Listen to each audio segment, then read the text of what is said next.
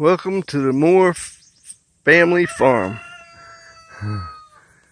Well, it's finally getting ready to happen. We have 15 acres of pines, and we moved here 2 years ago, and we found out about them when we moved in, that we could cut those down and make some money off of them. So I looked for over a year. First, I went on Google Maps, and I just started looking up any loggers that were nearby and calling them. And a few responded back, some didn't. And a few that responded back says that with only 15 acres, it wasn't worth bringing their machines out. They really don't mess with anything under 20 acres. So I went to the forestry, and they gave me a paper list of all the loggers they knew and stuff. Even highlighted some of them that thought that they might come in there and take a look at it. Well, I didn't realize that one of them was a paper company from Pennsylvania. We're in Virginia, and they contacted me.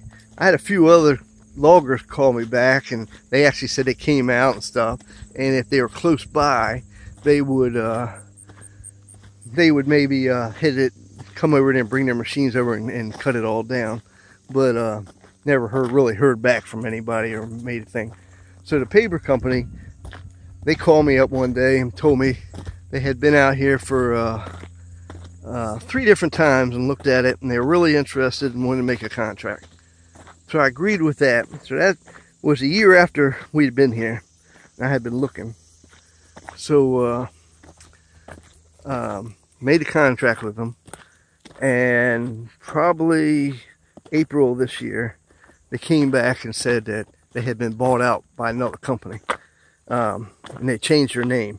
Everything was the same except they changed the name, but we needed to sign another contract, and that they had a little problem with the logger and the guy that was running it. So they got another logger that wants to come in here right away, but they wanted to extend it to make sure they had enough time, so they extended it to October. And I said, all right. So the guy was supposed to come in here like the middle of May, and I finally he was come out here and meet me and go over everything. And he finally met with me and said, yeah, I'm gonna be right back. He goes, I'll tell you what, I'll be out here next weekend. And that was Memorial Day weekend. So he actually did call me back and say that he being Memorial Day weekend and family stuff, that he didn't get time to come out here. Well, one thing and another had been lingering on.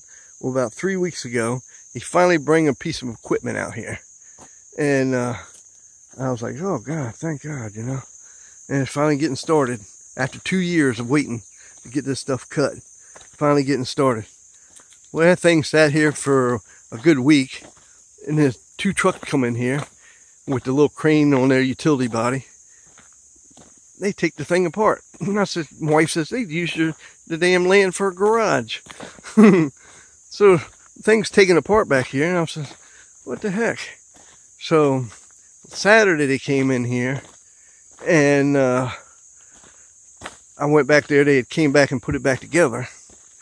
And yesterday, the owner of the logger guy came in by himself, and I was getting ready to go for work because I work in the evening. And he had, I heard him start the tractor up back there, and then I heard him cutting something. I said, I guess he's just checking it out, see if it works and stuff like that. Wife came home and said, oh God, he's gonna cut a big old area back there. And I said, well, he did say he was cutting the area so he could get his machines in there and turn them around and everything. That's probably all I was doing. Well, she made it sound like all this was already gone. But, I mean, it's nothing like she was making it sound.